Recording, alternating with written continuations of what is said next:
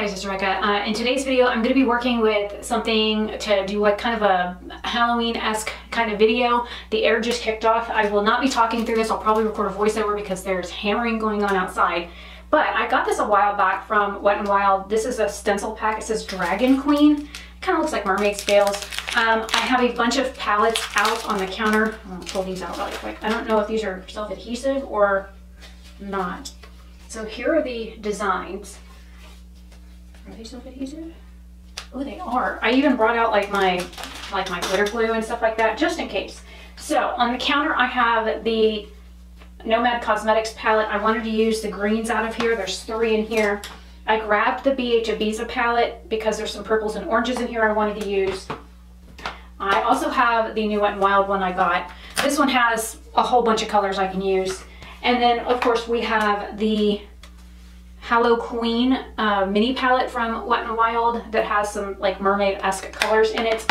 I have these singles that I got from JD Glow in here. So like these 2 colors here, I'm thinking like the turquoise and the purple one. The gold also might be pretty.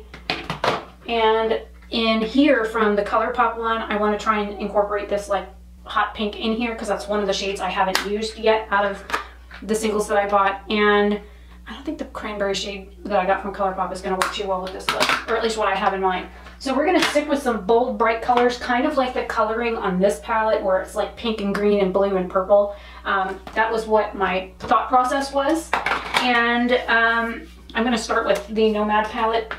And I have corresponding liners and glitters pulled as well. And I also have this Super Shock shadow that's in Empire. That's a really pretty green shade that I haven't used yet. So I will probably try and incorporate that as well. I only have blush on right now because I did an Ipsy glam bag unbagging this morning. And my friend Nadine is actually here helping my dad out back with the roof stuff. So they're out there banging on stuff and drilling holes and things and hammering and whatnot. Hence the no talking through the rest of this. And yeah, I'm going to probably work with the bigger of the 2 stencils and like figure out, I don't know, placement. And then I'm going to do different colors in each like scale. I might even cut this like along the edges so that I can put one on one side and one on the other. I think that would probably work better. And then do the other one over here. Yeah, so that's my plan. I also have, I have black in the tray. I've got a bunch of like Wet n Wild liquid lipsticks. For those that don't know, I don't support Jeffree Star anymore, but these are almost the exact same formula as his, and they're like $5. So I have a bunch of colors. I still want to get a teal color from them. I haven't been able to get that, but it took me like 3 months of trying through, like ordering through the Walmart pickup stuff to get the black. So I do have the black. I don't plan on using it just yet. I also have this like liquid glitter that is called Mermaid Shimmy that's like a minty green color, like a sea foamy minty green. So I might even use that. This is from e.l.f. And I've got some other liners and stuff on my tray. And I will most definitely be using this Spellbound Super Shock shadow from, or highlighter from ColourPop. It's like an iridescent one. The shadow that I have from them in the shade Frog, that's a Super Shock shadow, does not feel anything like this, which I probably ought to pull that now too. So I'm going to stop rambling. Holy crap, 4 minutes. Hear it? Yeah. Okay, so let me get this cut. I'm going to be jamming out to some music, so you'll probably see me bebopping and whatnot. I'm not going to zoom this in on the actual camera. I will zoom it in and editing, and then I will most likely cut out anytime I do this or anytime I do this or whatever, so that way, and I'll depending on how long this is to get it done, I will speed it up either 1.5 or 2 times speed. So anyways, I'm going to go ahead and get started. Hopefully you guys enjoy. I'm trying to keep my Halloween looks easier to do this year than last year. Last year they were super intricate. I'm trying not to do that this year. Hey guys, it's Rebecca. I ended up not cutting anything out of this. So you're gonna see like every time I look for a color or look down or pick a new shade or whatever. Right now I'm just placing the stencils. I did kind of cut around the edges and stuff, and these do stick pretty good to your skin and even better to your hair. The sides, I think the one was placed really close to my eyebrow and the other one was a little further back. I kind of wish I had 2 that were the same size. And then the one that I put in the center was a little off kilter, as you can see here. So what I ended up doing was taking colors from each of the palettes. Like I picked 3 or 4 shades, or maybe 5 shades out of the Nomad Cosmetics Orient Express palette. And I did like random placement using the same shade, you know, while I still had that shade on the brush. I'm using a little Morphe brush. I will try and link everything I used. I only used a couple of palettes. I did end up using the one ColourPop pink shade and the Super Shock in Empire. I ended up using that, and of course I used the highlighter. I also, at the very end of this, included the video clip of the entire look once it was finished, so you could see like the entire finished look. This is part 1.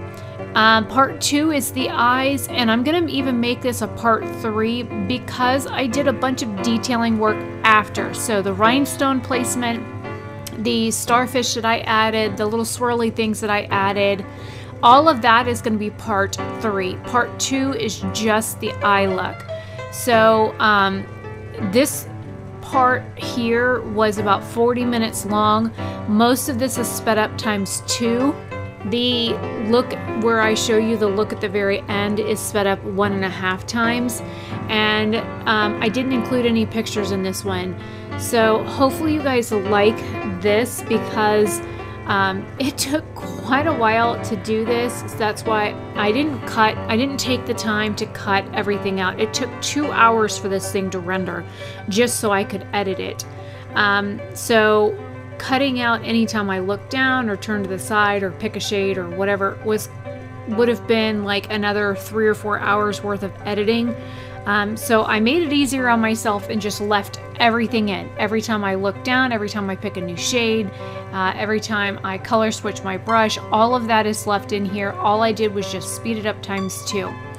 And at first it looks kind of dark and grungy because of the shades I'm using out of the Nomad palette, and I did that on purpose because when I think like mermaids, yes, you think like jewel tones, blues and purples and pinks and stuff like that. But if you think about a fish is like yellows and greens and mustard shades and like hunter green and browns and things like that. So I tried to include those shades as well. And when I put that yellow down, I actually picked up a shimmer shade out of the palette and then tapped over that as well to give it an iridescent effect. I tried to use shimmer shades or matte shadows, and then I tapped another shade over it that was a shimmer, that was a light shimmer that would either correspond with it or that was just basically a white shade that I could tap over it to make it shiny.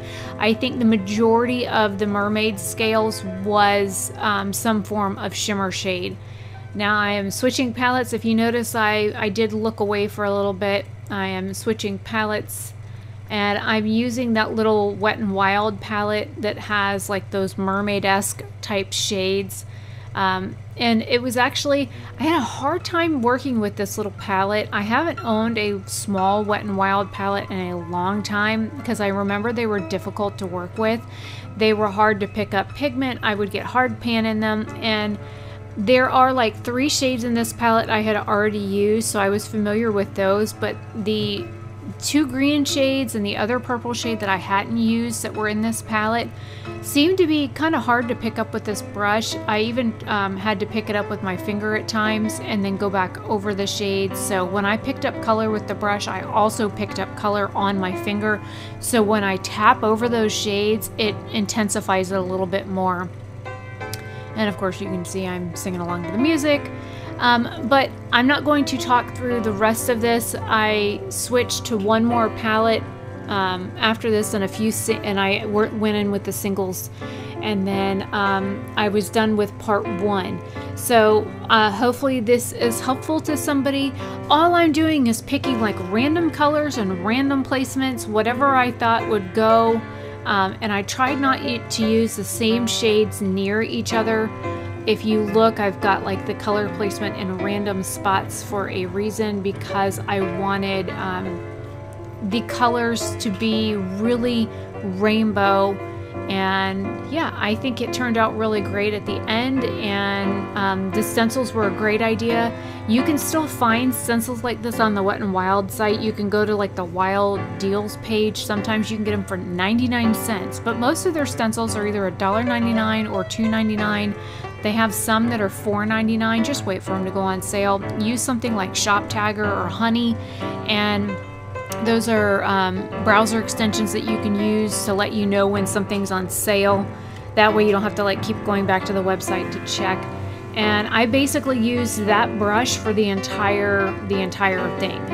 This entire look, I ended up using the exact same brush. There's that hot pink shade from ColourPop that was a single I bought.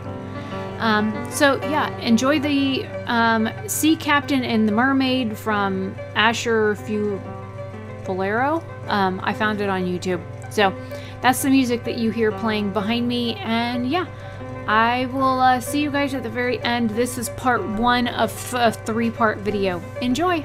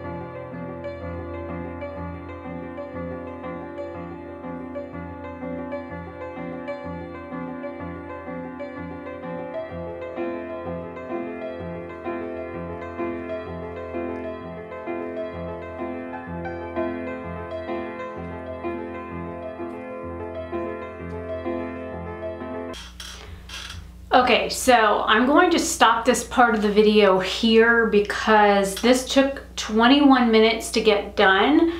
And the last little, I ended up using everything but the big Wet n Wild palette. So what I think I'll do is in the second part of this, which will probably go up tomorrow, like the next day, I will do just the like finishing touches, like my eye look, my lips, the rest of my face, because the battery on my camera's been flashing since about 8 minutes in.